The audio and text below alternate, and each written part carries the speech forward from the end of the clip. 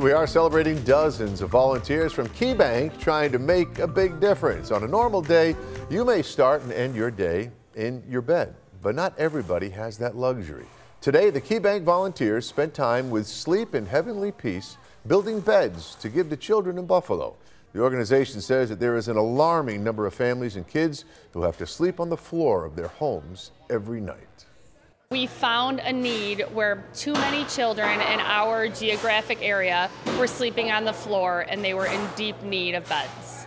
Something as simple that we take for granted as having a bed and a comfortable place to sleep and a blanket at night is something that I've always taken for granted, and it's really just spectacular to be able to offer that to children.